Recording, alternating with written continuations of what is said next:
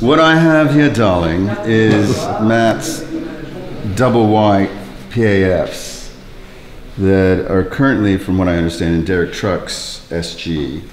So I'm acquiring a pompous English accent and a few sets. So yeah, I'll throw this in.